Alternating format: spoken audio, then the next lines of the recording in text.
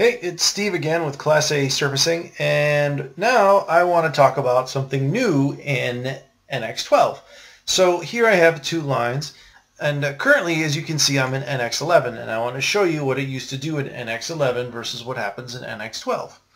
And the feature that I want to discuss is what's called section surface.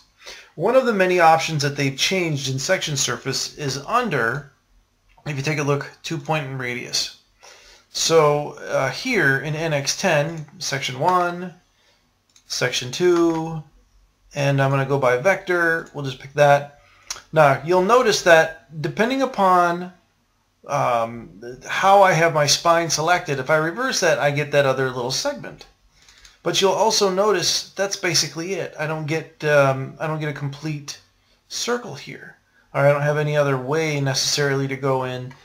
Select, maybe I want the other segment. There's a total of 4, 5, 6 different options for alternates here that I should be able to pick, and because of what NX currently did in NX10 and 11, it limited those options.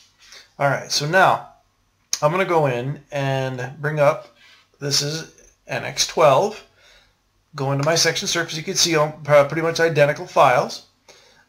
Circular, 2 points radius. Here's my start, here's my end, and my spine.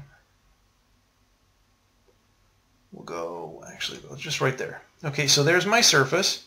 Now, as you can see, we have what's called the alternate solutions. Here's solution 1,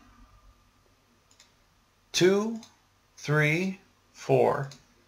All right, so now in NX12, I'm able to quickly rifle through these various solutions. Now, again, if I reverse my spine, I'll have the same basic solutions, but those solutions just appear in a different order. That's really all that's different with reversing the spine. And it's nice because I no longer have to worry about reversing that spine, because I do get the ability to specify using that alternate solution button to do what I want. You'll also notice here, all along the way, we have the exact same options as far as settings go, body type, and the U degree, V degree, and so on.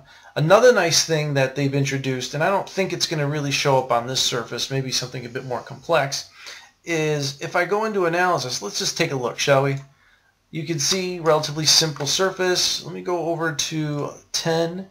We'll come in here, go to analysis. Yep, same thing, relatively simple surface. This isn't going to matter too much.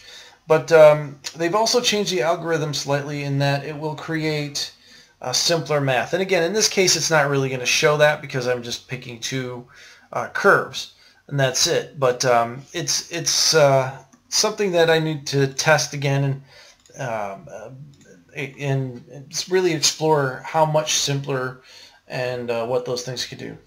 Short video. I know some of you like it short, but this is something that I really wanted to talk about. There's a few more things in section surface as far as enhancements goes, like the fillet bridge, that I'll get into as well. But this is it. If you liked the video, please like, share with your friends, subscribe to the channel if you're not already. If you have any questions or comments, please leave them below. Thanks.